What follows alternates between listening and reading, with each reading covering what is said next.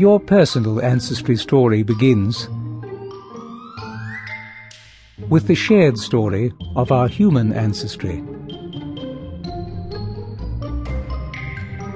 You and your distant cousin, the chimpanzee, have a common ancestor, which lived about 6.5 million years ago.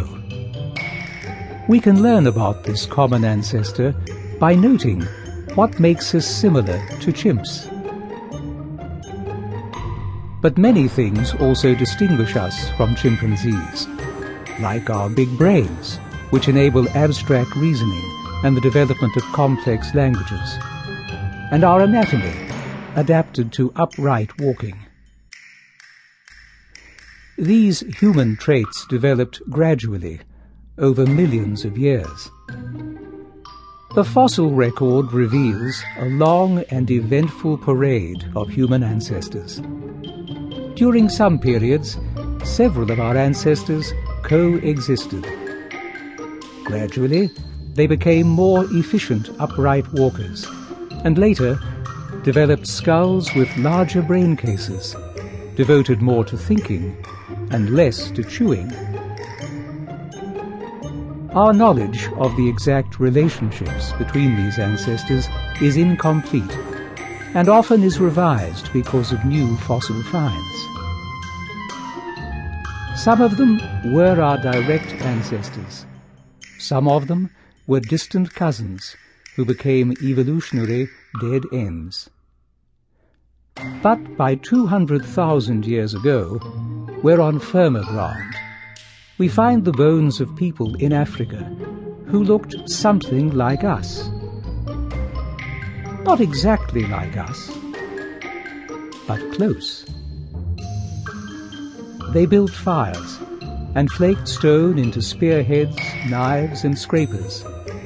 They were physically strong and still depended on their muscles, not their technology, for much of their survival. Here, in addition to fossils, we have genetics to help us find our prehistoric kin. All of us living today inherited our DNA from this small group of ancient people in Africa.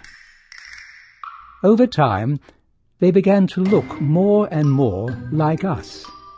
And by 100,000 years ago, their skeletons weren't so different from ours. But these early Homo sapiens shared the planet with two of their distant cousins. By this time, as a result of previous migrations, Homo erectus was living across Asia and had been for 2 million years. Homo erectus had a big brain. Some made hand axes, some built fires, and some may even have worn clothing. At the same time, Neanderthals lived across Europe and Western and Central Asia. They had even bigger brains. They made spears and stone tools similar to those found in Africa. And we suspect they had strong social relationships. They cared for their sick and infirm, and buried their dead. Not so very different culturally from early Homo sapiens. It seems that our human anatomy developed before our complex human culture. But things were about to change. Today, we live in all climates, all over the world, and are unique in our dependence on our culture for survival. How we got from there to here forms the next chapters in our human story.